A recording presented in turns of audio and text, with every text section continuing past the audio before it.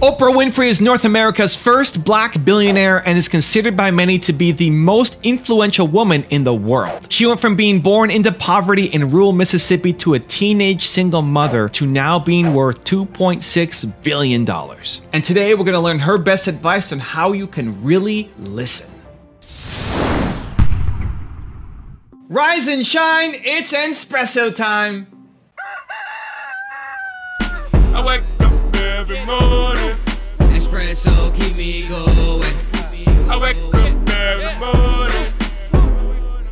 Hey, it's Carmichael, and every morning I bring you a shot of Entspresso to help you believe in yourself more and start your day with confidence. So good morning, I believe in you, and let's do this. Over to you, Oprah Winfrey.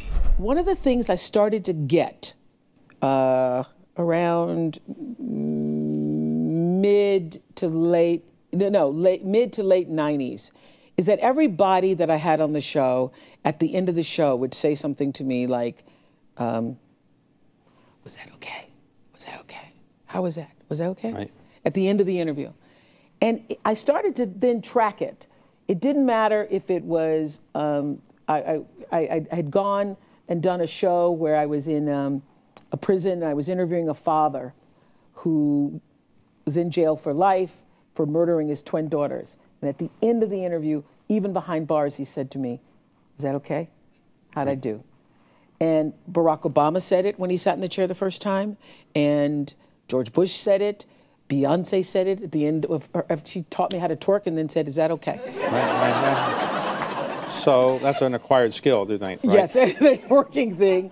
But this is what I learned sitting in that chair for 25 years, that at the end of the day, whether you are interviewing me or I get to interview you, whatever your profession is, wherever you are in your life, in your relationships, every person that you encounter, every experience, the person wants to know, was that okay?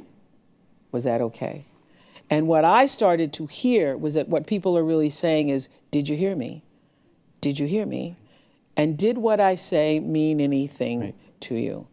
And so I started to listen with that in mind, with that intention of validating that you're being here, you're speaking to me, you're taking the time to do this with me is important because you matter. And that's true for everybody who's watching or listening, that every argument that you ever have, every encounter, the person just wants to know, did you hear me? Did you see me? And did I say anything that mattered?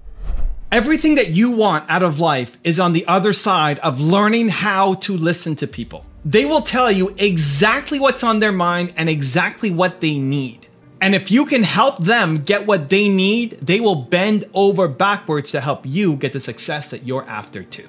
I think this is one of the strengths that introverts have. Introverts, I think, are good listeners. We're not big talkers. I don't like being the center of attention. I'd rather listen, ask questions, and I pay attention.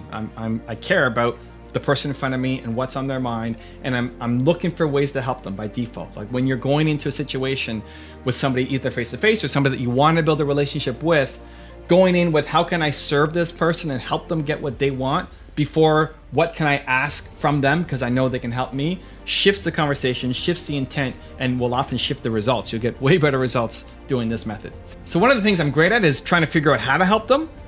I was at an event in California, and Charlie Houpert from Charisma on Command, I met for the first time there, and I asked him, what is he working on? What is he trying to learn?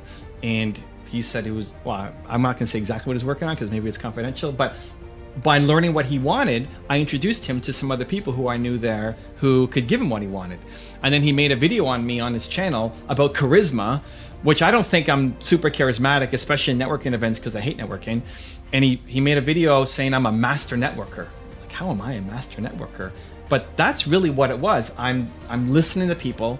I'm not promoting myself. I'm listening to them. I'm understanding what they care about. And then I'm trying to remember, is there anybody else here or anybody else I know who could be a good fit for this person because they have complementary skill sets. And so then I say, hey, you need to go meet this person. And I go introduce them. And I feel like, okay, I helped that person, but to them, they made that's a super deep, meaningful connection where most people are just going, what's in it for me? You're actually thinking about serving and helping them. Now, I actually suck at doing this on an ongoing basis.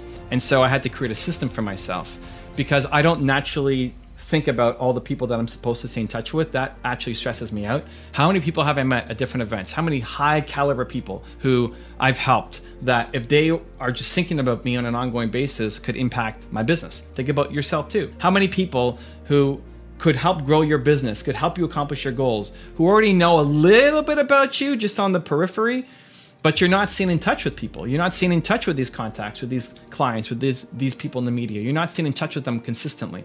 And so what I had to do was I created an Evernote and I made a list of everybody who I want to stay in touch with and make an effort to stay in touch with, and then how I stay in touch with them, whether it's email or Messenger or however I'm in touch with them. And then the last time that I connected with them for something, where I helped them, when I'm not asking for something, but I helped them. Right? Maybe I mentioned them in a story on Instagram, right? And it only counts if they've seen it and they responded with like a heart or thank you. If I just mention it but they didn't see it, it doesn't count as a point. And I keep track of the last time. Now I started with about 30 people, now I'm maybe up to 60 people in that list. And I'm looking for ways to at least once a quarter stay in touch with them by giving them some kind of value. And sometimes it's really easy. Sometimes I'm reading their book, and so it's easy to do a shout out for them. Sometimes there's something so obvious on their YouTube channel that it's easy to stay in touch with them and send them some value. Others, 3 months go by and haven't done anything, like, oh man, I totally forgot about that person. I don't even know what they're up to. And so I go to their Instagram and I go to their YouTube and I go to their Twitter and I see what they're posting, I see what they care about, and I'm actively spending time trying to give them some kind of value based off of what they care about right now. And so for me, it's about 60 people right now, but these are 60 high influence people. It started with 30 and built up, that if they're thinking about me regularly, it leads to good things for me. And I'm not asking for anything. I'm just giving them value constantly. And then people make introductions to me. Hey, you need to talk to Evan about this. He can help that. You need a speaker? You should talk to Evan. Hey, Evan, don't you have a new book out? Right? People want to help back. Think about the people who've helped you. When somebody helps you out, you're looking for ways to help back. And so be in the help giving business. And you're almost forcing people to want to help back. You're not expecting it. Don't get angry if you don't get it back, especially right away. But it will happen if you are constantly providing value, not what you think is value, but actually value to them, and keeping track of your list and saying no more than 3 months can go by without these people getting an awesome piece of value from me. Your life, your business, your goals will explode. So how do you do it? I'm gonna give you 3 tactical steps. But before that, if you wanna learn to have more confidence, check out my 254 series. It's free. The link to join is in the description below. Your number one job is to become more of yourself. They think that success is supposed to happen like that. Become so skilled, so vigilant, so flat out fantastic at what you do that your talent cannot be dismissed. Okay, how do we do it? How do we win? How do we listen? How do we use that to build our business and hit our goals? 3 steps, let's go. Step number 1 is be their chief goal officer. So whoever you're dealing with, and this is not just people who are contacts, it could be relationships, it could be people on your team, it could be friends, but especially for people who you're trying to build a relationship with, whether you know them already or you're just trying to learn about them through social media, you're their chief goal officer.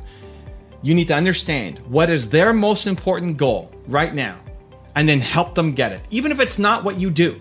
The good news is people are more and more open than they ever were. People are sharing so much on social media, right? I'm not a big talker on social. I don't share a lot of my private life on social media. It's funny to say because I have like 6 videos a day, 3 posts a day on Instagram. Is like the amount of content we put up is crazy, but you don't know anything about my parents. There's a lot of things in my life that you don't know. And so that's very private, but most people share tons of stuff publicly. They share what they're up to. They share what they're worried about. They share what their goals are. Just pay attention. See where that person is most actively involved themselves, and then understand what their most important goal is, because that's going to give you your pathway to get to know them and give them value. Step number 2 is help them get it, right? When you know what their goal is, go help them get it, even if it's not what you do. So as an example, there's a big YouTuber who's got millions of subscribers who I met recently and I'm building a relationship with, and we're already friendly and I already go back and forth and giving him advice, but I want to be his chief goal officer, right? I want to understand, what do you care about?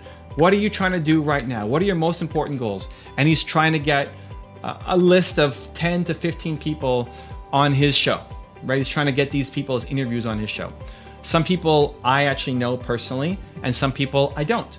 But in my head, I'm immediately thinking, how can I make an introduction to this person so that they can both connect to each other? And I'm the guy who facilitated that. And the other people who I don't know, do I know anybody who knows those people through my agent, through my book agent, through my contacts, that might be a potential path for him to get that interview? Because if he gets that really difficult interview and I'm the guy who made the introduction for him, he remembers that, right?